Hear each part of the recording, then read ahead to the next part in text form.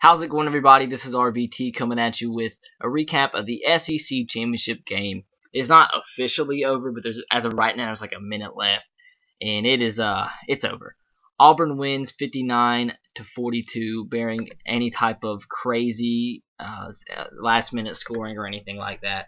But yeah, this was an absolute insane game, and I had to come on here and make a recap. I'm probably gonna make a recap of the Big Ten championship game and maybe the ACC championship game, depending on what exactly happens in the game. But yeah, as you can tell from the score, this was an absolute offensive game, more than anybody expected. Yeah, the two teams had good offenses coming in, but nobody expected this. What's that? 101 points combined. That's crazy. Both teams had their good moments. Others had their bad moments. Like Auburn, I mean, it seems like did Auburn punt at all? I think they did, but Stephen Clark, just remembered Stephen Clark had some awesome punts. He had he downed Missouri inside their 10 a ton of times, but seemed like for the most part either Auburn scored a touchdown or fumbled. That's what it seemed like, and it was, my God, Missouri could not stop them all day.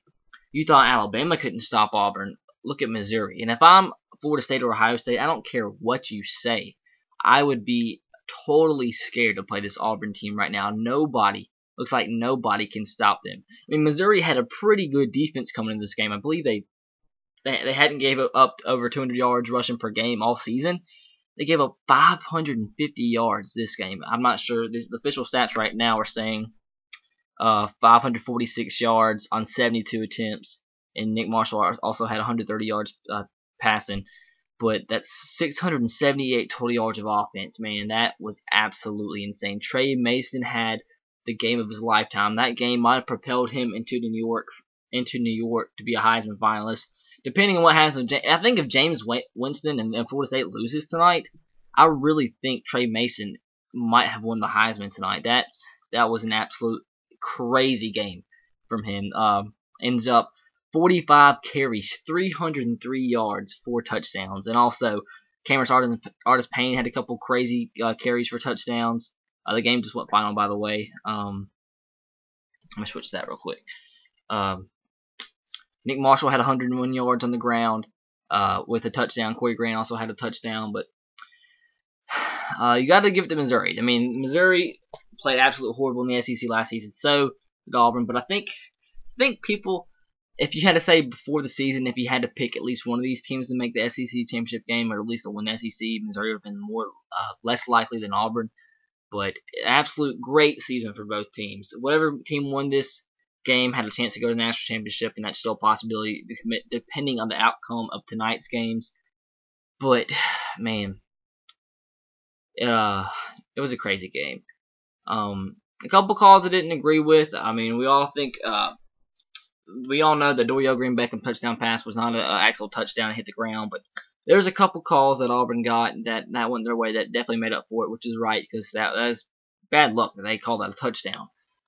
But man, I was so shocked at how unstoppable this running attack was. I mean, Yale was good against Alabama, but this good? I never would have expected it. I thought Missouri had the right setup in their front seven to stop this team, and it was not. Every time they went to a 3-man front, it was at least a 20-yard gain. I don't know why they kept doing that. Pretty ridiculous. But there was also some calls that Gary Pinkel made that I did not agree with. Some like that last call on 4th and 1. Why? I can't think off the top of my head, but there's a lot of calls I disagree with Gary Pinkel.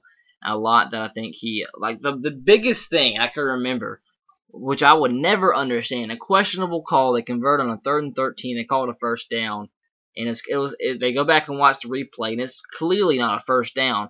But there's about 25 seconds left on the clock when you go up to call the play, or you're at the line of scrimmage, and it goes down to 9 seconds left, and they still hadn't called in the replay booth. And James Franklin's just calmly just calling audibles, doing whatever, and they reverse the play, and they had to punt. And that's I think more on the coaching staff than it is the players, because the coaching staff very easily could have called in and say, hey, snap the ball as soon as you can, because that's a questionable call. Because that's something I will never understand. It happens all across college football, and that was absolutely ridiculous. But man, this Auburn team looks. It didn't take any insane plays today. Didn't take any last second antics, but they played lights out. And I mean, defensively, it doesn't matter right now. But offensively, I don't think anybody in the country can stop Auburn right now. Florida State, Ohio State. If I'm one of the two, I'd be scared out of my mind to be able to stop this Auburn team, because it looks like nobody. They get better and better each and every week.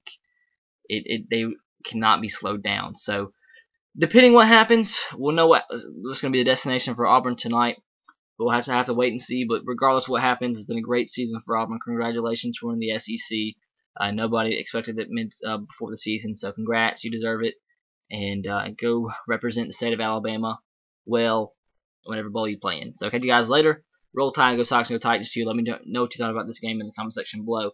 I'm going to go watch Duke and Florida State. Until next time, guys. See you later. Peace.